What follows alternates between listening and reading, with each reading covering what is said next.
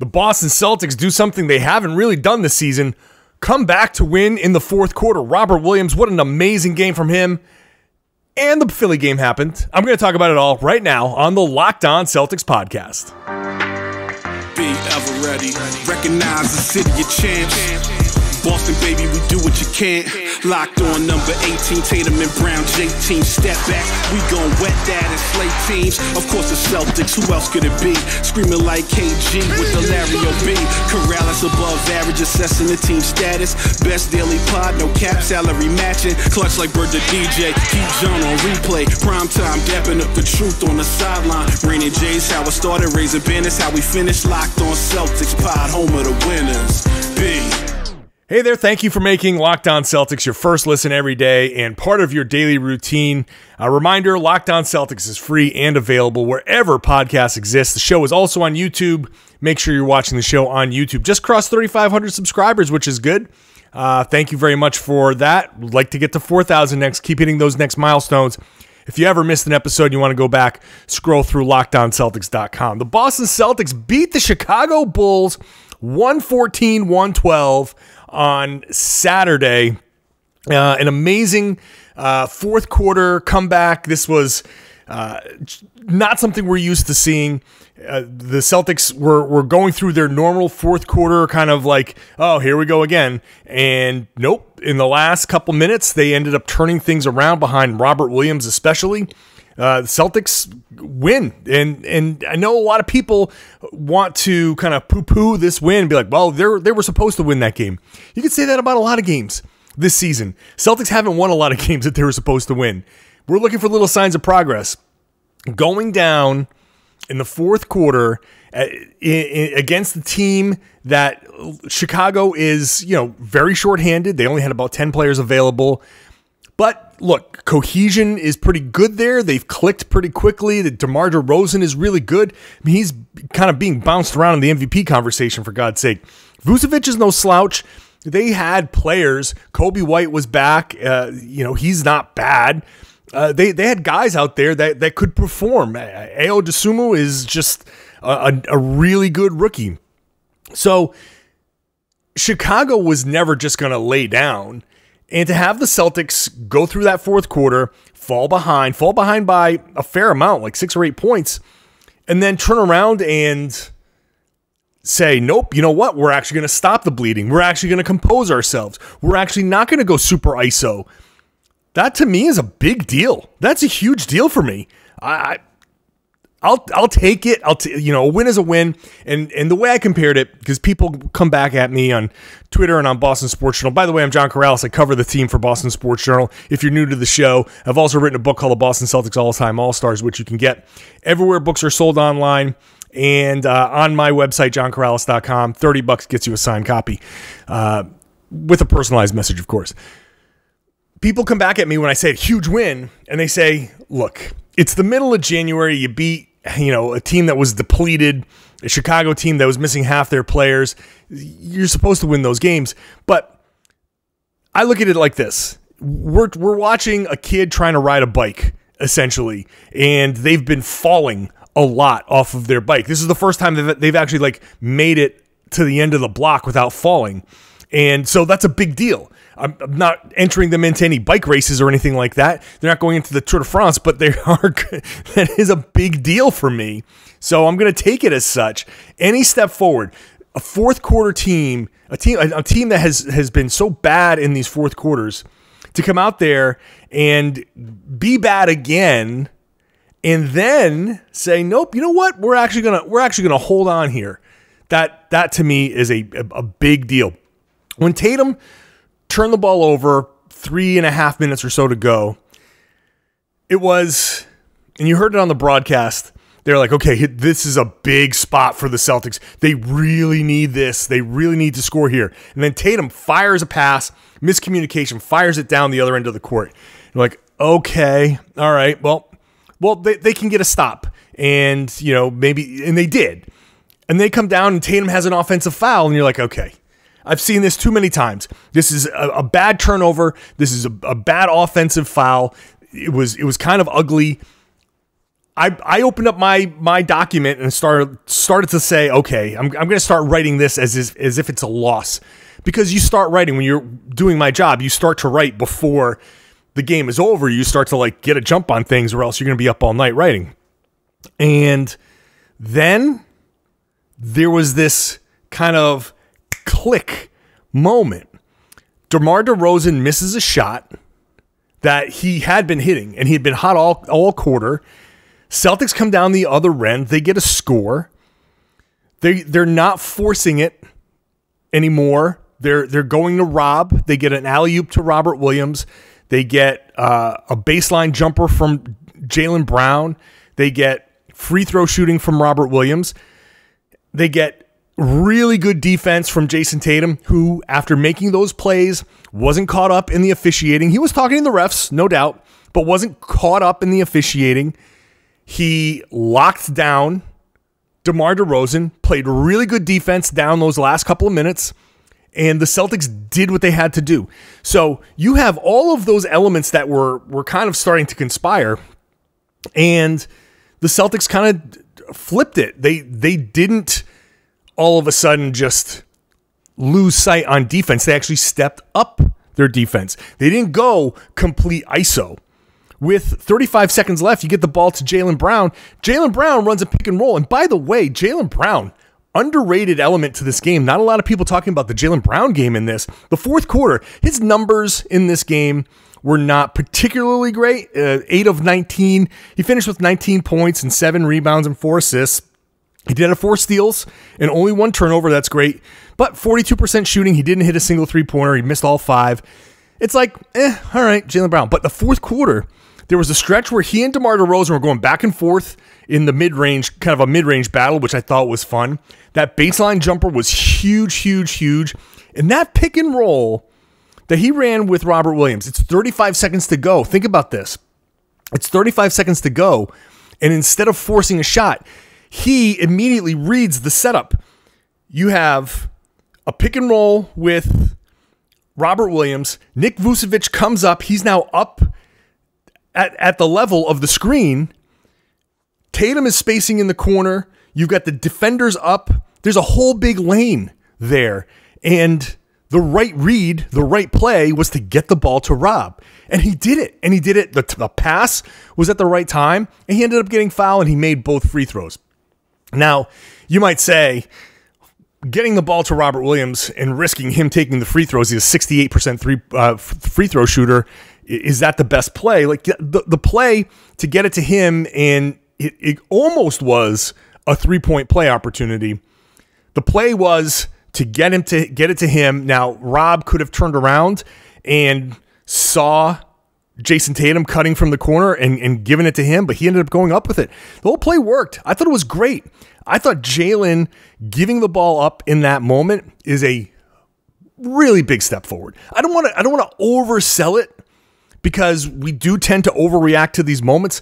But what's our biggest complaint down the stretch? Too much ISO. Too much isolation, which leads to turnovers. And here is Jaylen Brown, one of the culprits for sure, making the right read, making the right play, and it pays off. Robert Williams hits both free throws, hits 4 free throws down the stretch. He hadn't gone to the line the whole game. Hits 4 free throws down the stretch. Beautiful. So you got Tatum, who did not have a particularly great game either. 23 points, 8 of 24 shooting, 1 of 5 from 3. Did have 12 rebounds, 4 assists, 2 blocks.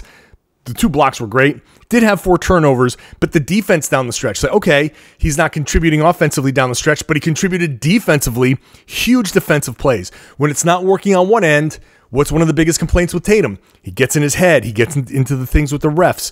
That's huge. Got to shout out Al Horford, who another underrated, really good game here. 15 points, 7 of 11 shooting. It felt like Al was the catalyst in the beginning, because the Celtics had a great first quarter, and Al was the catalyst there. In the third quarter, Al got them settled down again. Whenever the Celtics got a little too out of sorts, Al was there to settle them down. It's the exact type of offense that you want to see from Al Horford. I think he was even more underrated than Jaylen was. Jaylen had a big fourth quarter and some nice plays. He was not on the floor down the stretch, but I thought Al did a great job settling them down.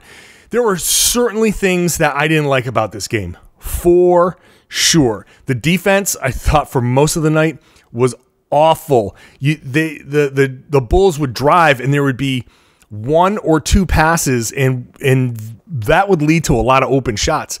The rotations behind the first action they were gross. The Celtics defensively had huge mistakes. They really could have used Marcus Smart. This is a game where they could have used the best of Schroeder and Smart. Like, they got early on really good Dennis Schroeder. Like, he was attacking and he started attacking again down the stretch. And that led to a couple of alley-oops to Robert Williams, which I thought were huge. The defense, though, they could have used Marcus Smart kind of settling them down defensively. I think there were a couple of plays there where you can see guys just reacting late. Something would happen, a pass, and a guy'd be like, wait, what am I? Oh, that way, and go that way. Like that was a messy defensive effort, I would say. And what did they give up? It was like, what did I say, 112, 114, 112. That was a tough defensive effort for a team that's been generally pretty good defensively. They really could have used Smart down the stretch, and maybe it wouldn't have come down to that end, but it did. And Robert Williams was great. And I'm saving Robert Williams for the end because I'm going to talk about him almost entirely in this next segment. So I'll do that when we come back. First, I have got to talk to you about Shopify. If you are a small business and you're looking for help trying to keep up with the big boys out there in the online shopping game, you need Shopify. Because when I go shopping, I'll be honest, like I even a small business, I expect a small business to have a lot of the same things that a big business does. An easy checkout, connections to signing in different ways, connections to accept all of my credit card payments, all the different ways that I want to pay. That is all going to happen through Shopify. You can reach customers online across social networks with an ever-growing suite of channel integrations and apps, including Facebook, Instagram, TikTok, Pinterest, and more. Shopify is going to scale your business, and that is a journey of endless possibility. I've tried to do online shopping stuff and start businesses online. Like, it's hard, but Shopify powers millions of businesses from first sale to full scale, and you can reach customers online everywhere and gain insights as you grow with detailed reporting of conversion rates, profit margins, and beyond. It's more than a store. Shopify grows with you. You can try it for free right now for 14 days. Go to shopify.com/LockedOnNBA, all lowercase, shopify.com/LockedOnNBA. You're going to get full access to Shopify's entire suite of features.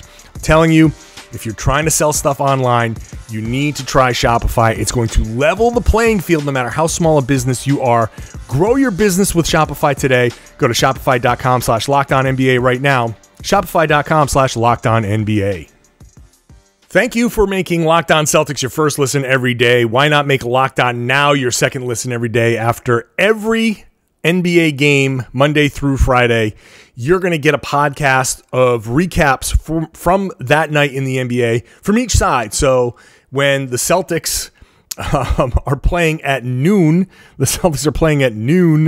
on Monday, you'll get both sides. I'll record a couple minutes and send it in, and you'll get both sides of the recap on Locked On Now. So check it out wherever you get your podcasts. You can watch those recaps on the Locked On NBA YouTube page. Robert Williams was fantastic in this game and has been fantastic lately and has been a huge reason for the Celtics. They won 4 out of 5 now. And he's turned it around from a December where he was struggling. And the conversation was, has Robert Williams regressed?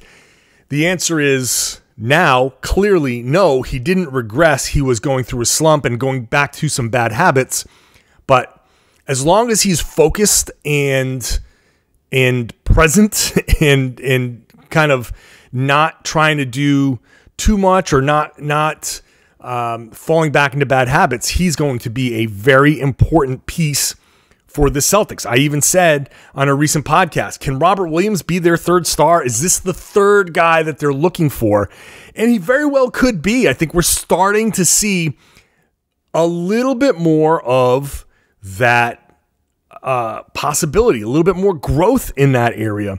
14 points against the Chicago Bulls, 13 rebounds, 6 assists, 2 blocks, and down the stretch factored into almost all of what the Celtics had done offensively. A couple of alley-oops. He had the 4 free throws. He set a screen for Jaylen Brown. He and Josh Richardson on the elevator doors play, which is the elevator door screen is simple. Just think of an elevator doors closing like this, and that's your screen. One guy's here, one guy's here. They close the doors when the guy runs through, and there you go. I just played a little peekaboo on the YouTube page. So they set that screen on the baseline for Jaylen, and he drilled the baseline jumper. And so he was heavily involved in this, but it was the poise down the stretch. The fact that he was still aware of what was going on, making the right reads, again, not trying to do too much, but also willing to take those shots, willing to put himself in those situations, and calmly drilling those free throws. Again, he hadn't been to the line the whole night. Next thing you know, he's on the line to tie the game. They're down 2, and he hits the first one, which goes front rim, back, and then off the backboard and in. You can see him tap the floor, and you could tell he was like, okay, whew. And then the second one, front rim, a little bit more feathery touch, shooter's roll, bounces right in. Then the next 2 to put them up 2, it was 112, and to put them up 2, drills them, boom, boom, like just perfect shots. Huge plays from him to make that roll, to set that pick and roll and just have the confidence to take that shot rather than do what he's done with a lot of the offensive rebounds, which is turn and look. Here comes a crowd. I'm going to turn and look. Where's JT? He could have very easily turned around and realized that Tatum was coming from the corner and dumped it off, and Tatum probably would have taken a dribble and laid it in, but that's not what happened, and he did a really good job of closing this game. He was spectacular. And on top of that, you have the extraordinarily large amount of lobs that he's catching. That is going to have a cumulative effect.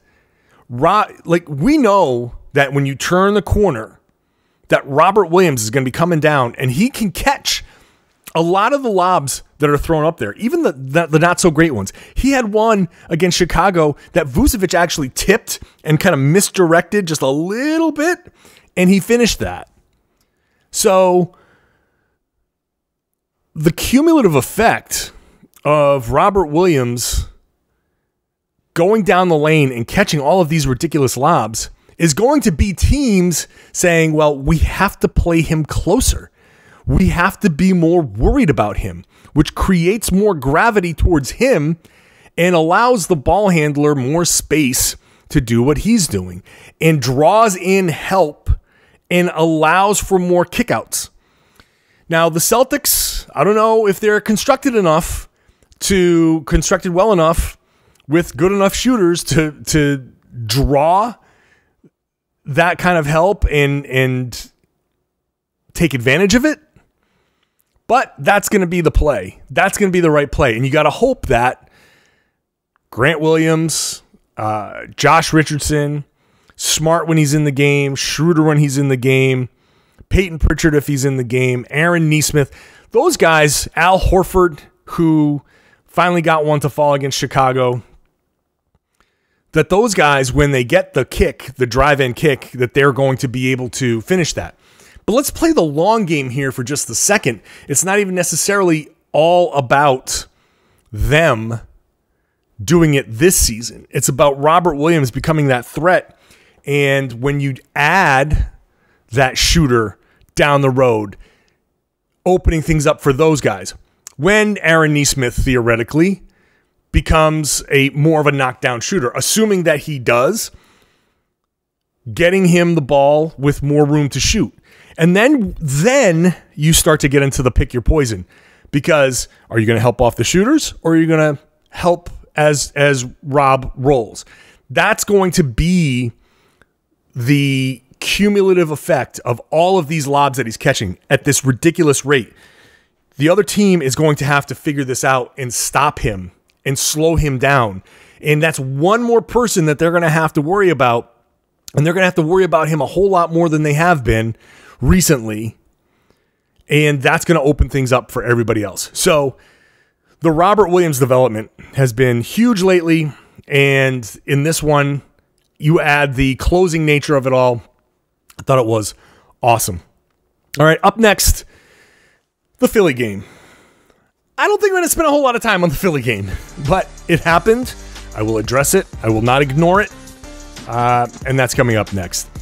Built Bar is there to help you cash in on those New Year's resolutions. If your New Year's resolution is about getting fit or eating healthier, then you absolutely have to make Built Bar part of your plan. It's a protein bar that tastes just like a candy bar. And I know that you want to have that candy bar and cheat a little bit, but you can actually curb that craving and satisfy that craving with a Built Bar. Because you know what? Built Bars, first of all, are covered in 100% chocolate, which is great. That satisfies that part of the craving. And they're only going to be 130 calories, 4 grams of sugar, 4 net carbs. That's how most of these are. There's going to be like some are 140, 150, 170 calories, but you get the picture.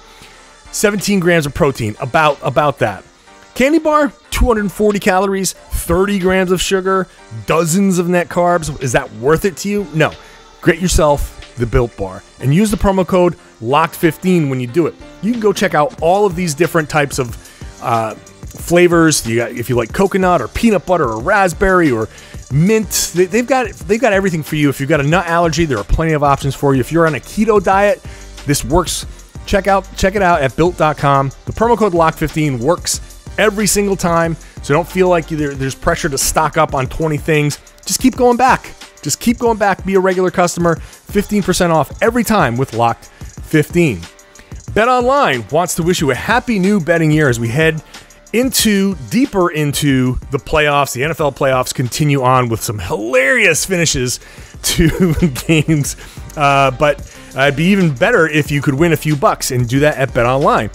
It's a new year, and they've got a new updated desktop and mobile website, so sign up today.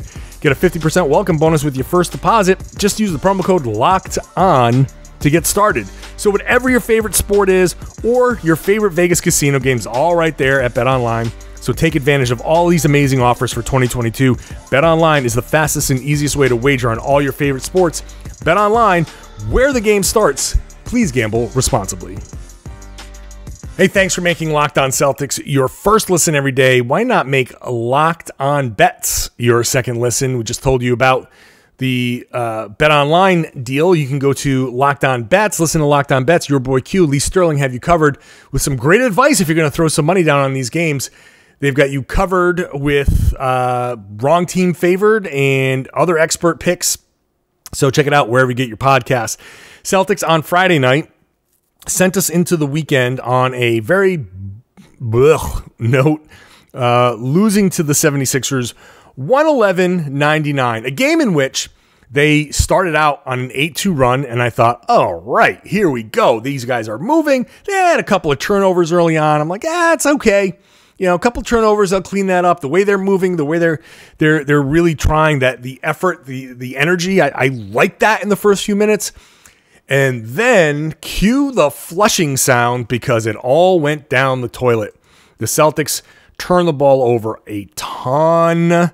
The Sixers had 29 points. They won 111 to 99. It wasn't that close, but this 29 points off of 17 Boston turnovers is the absolute difference in the game. It all fell apart in the first quarter. This this run is so insane to me. The Sixers went 28-2, a 28-2 run in the first quarter. How do you get outscored 28-2? The Celtics just booted. I mean, it was as gross as a game as you're gonna find. Jayson Tatum was terrible. His now, as good as he was down the stretch in Chicago, not getting caught up in all that other stuff, that was the opposite. The Philly game was the opposite. He was absolutely preoccupied, 100% preoccupied with the officials. In fact, Ime Udoka, before the Chicago game, was talking about, whether it's, he was talking in generalities, but he was also like, he made sure to bring up like the officials as part of the things that he needed to get these guys to stop doing. It was at 100% in reaction to Tatum's game against the Sixers. And, got a technical foul. He after the game, he basically admitted that his head was not in the right place. That I don't know what else to say about that game other than the Celtics, for some reason, just absolutely sucked. For, let's see, there's 48 minutes in the game. The first, 3 or 4, they were good. Then the bench came in and made it close over the last, 5. So we'll say 40 minutes of god-awful, horrible, gross basketball. They did almost nothing right. And, Tatum was making, simple, cross-court passes just to start the offense. And those were getting deflected. And, one thing that I have to, when they're facing a shot blocker versus when they're not, two totally different teams. Vucevic is not a shot blocker. They attacked, and when they were getting downhill against Chicago, they were great. No fear. Against Philly, with a shot blocker there, totally afraid. And I want them to get it in their heads that you attack a shot blocker. You attack him. You make him move. I am so sick and tired of these guys just letting the shot blocker win by existing in the paint. I get it. You're driving, and if you're in the middle of the paint and you see Embiid, Rudy Gobert, pick another one of the elite shot blockers that's in the league, you don't want to just go and just shoot right in front of them so they can block the shot. But you do want to go at him and send some cutters behind and have dump offs or have somebody in the dunker spot like Robert Williams. And if you're going to challenge this guy, have a dump off there or have an option in the corner, or have some place where you can suck the defense in, or have cutters getting into the middle of the lane to draw the defense in, to draw those shot blockers out. I mean, it's facing a shot blocker like that. Yes, you can go pick and pop, and you can try to have it's so impossible to do that with Embiid sometimes, because you can put a pick and pop option in there. Who's it going to be? Horford. It's hard to ask Al Horford to do both, shoot well from distance and bang with Embiid. That's a hard ask for anybody. You can put Grant Williams in there, but you're just going to get crushed on offense. So yeah, the Embiid makes that very, very difficult. So the pick and pop is just not going to be as easy an option. Send those cutters, attack the shot blocker, make him make a decision. And you know what? If you get blocked once or twice, not a big deal. Just get back on defense in transition and go at him again. He's going to commit a foul. He's going to make a mistake. Nobody's perfect back there. Keep attacking them and keep sending options from different angles. You're going to get there. Just keep doing it. But if you're just going to stand on the perimeter and say, nope, I'm not going in there, then you're doing two things. You're letting him rest on defense. You're just capitulating to him. You're just letting him sit there and be like, well, he's a shot blocker. So, I can't do anything. So he's just going to stand there. And he's going to have plenty of energy to go down on offense and toast you on offense. I talk about it all the time on the podcast. Defend with your offense. A guy like Embiid, you got to make him work defensively. So when he comes down on offense, he doesn't have a lot of energy. He doesn't have a huge gas tank. Right? So make him work defensively, and then he's going to start settling for jumpers, especially late in the game. He's going to start taking a ton of threes and a ton of fadeaways, and he's not going to have as much juice. He's not going to have as much lift in those legs, and those are going to fall short. Happens all the time with Embiid, but you got to make him work defensively, or else you're toast.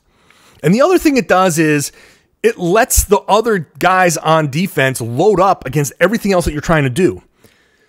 So if they know, hey, these guys aren't driving against Embiid, so the pass, no one's cutting, no one's driving, so the passes are only going to go side to side. So of course a lot of these passes got deflected because the defenders can just sit on passing lanes knowing that the ball is going to come through. There's no threat. They don't have to worry about anybody cutting behind them. They don't have to worry about any of that stuff. They don't have to worry about somebody being in the middle of the paint and getting a semi-clean 8-foot shot. No, they just think, hey, I'm just going to hang out here. I know I've got this guy over there in the corner. I'm just going to kind of hang out in the passing lane and know that the Celtics, when they do something, that's the only result it's going to be. And so I can sit on that and you can get a bunch of turnovers. That's why these things happen. The Celtics basically let all of that stuff happen to themselves. So the next time they face a shot blocker, hopefully they can challenge that shot blocker and be active. Move the ball, move yourself, make those guys make decisions because they're not always going to make the right decisions. And yeah, maybe it's going to be a bit of a rock fight, but you got to win those games. And that's what those games are going to be. You got to find out a way to win those games. Get the shot blocker tired. That's my thing. That's my thing with playing Philly. Losing to Philly, Embiid is a monster. He's been on a roll. I get it. And they've got some good shooters and everything. You're not going to win every game. I'm not that worried about it. But when you play like that, you basically set yourself up for the exact type of game that you had. When you think about what they did for most of their offensive possessions, it's not a shock. All right, Celtics, Pelicans. Monday, Martin Luther King Day, starting at 12:30 p.m. So I'll be doing a podcast in like 12 hours, doing a post-game podcast. So check it out. Post-game podcast after a very early game, a matinee. Big slate of games. Monday is a huge day in the NBA. So check it out. Subscribe to the show if you're not subscribed. If you're new, welcome aboard. If you're still listening now, hopefully that means you like the show enough that you want to subscribe. Do so. Subscribe to the YouTube page. Again, cross 3,500. Just check that out. Cross 3,500 on the YouTube page, which is huge. Thank you all very much. Let's get it to 4,000. Let's keep pushing it out there. Tell your friends, tell your family, tell everybody they should be listening to and watching the Locked On Celtics podcast here on the Locked On Podcast Network.